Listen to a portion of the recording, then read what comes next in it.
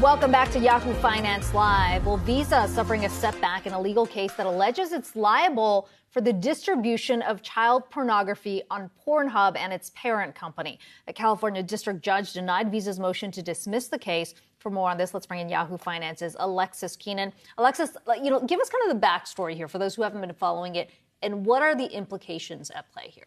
So this is a case that is brought by a then, at the time it was brought, 13-year-old girl who alleges that not only MindGeek, this is the parent company of Pornhub and a bunch of other pornographic websites, that it took part in a criminal conspiracy, but they're saying that Visa also took part in a criminal conspiracy, and this is why.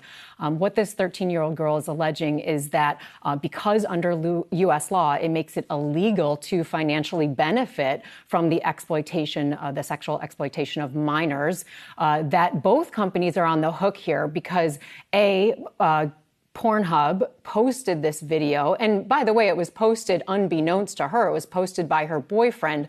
So she ended up having very traumatic difficulties with the outflow and the fallout from what happened to her.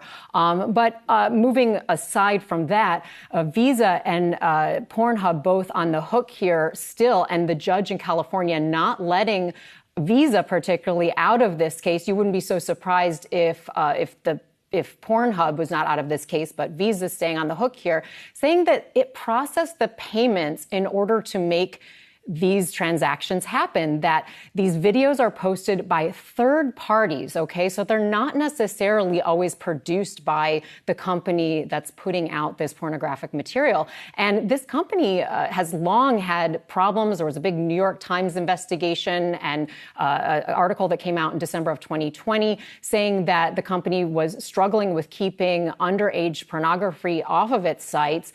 And Visa was roped in at that time too, and at the time had temporarily suspended some of these payments, but then got back in the game in part. So continued to process some of the payments for this website.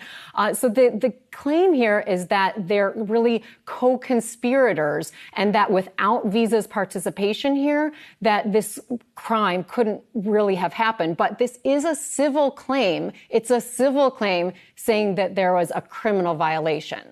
What is Visa saying for their part?